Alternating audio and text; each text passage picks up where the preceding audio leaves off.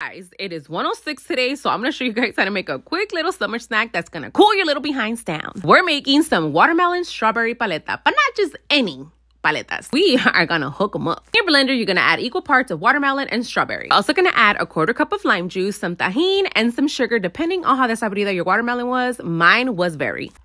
This is not an agua fresca, so you want this to be a little on the thicker side, so just gonna add enough water just to cover up the fruit. Put a nice little blend, but not too nice, you know? We went a little on the chunky side. And you put it in your favorite molds. I got these little watermelon ones because I am extra. You pop them in the freezer for a couple of hours, depending on your freezer, or overnight. Once your paletas are ready, you can either just eat them simply like this, or you can hook them up by drizzling lots of chamoy all over your paletas and then adding some tahini. I mean, it is pretty hot and we do need electrolytes, so let's take it off from the tahini.